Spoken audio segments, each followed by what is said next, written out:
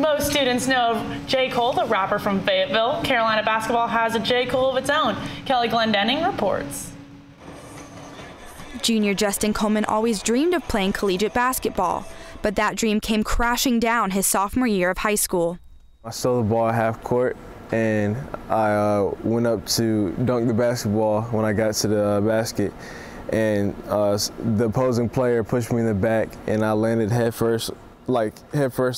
first into the ground, and then I slid head first into the steel wall and broke my neck.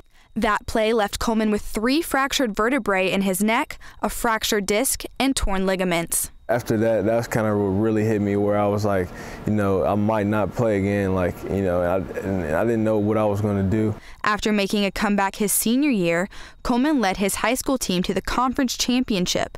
Just a few months later, he landed a spot on the junior varsity team for his freshman year at Carolina. It's better to be prepared and not have an opportunity than to have an opportunity and not be prepared. And he was prepared.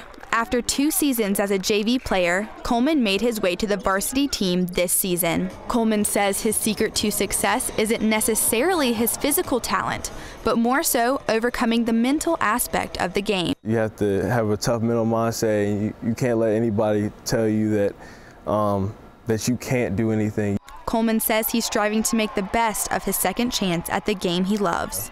I definitely have a reason to smile every day. In Chapel Hill, I'm Kelly Glendenning reporting.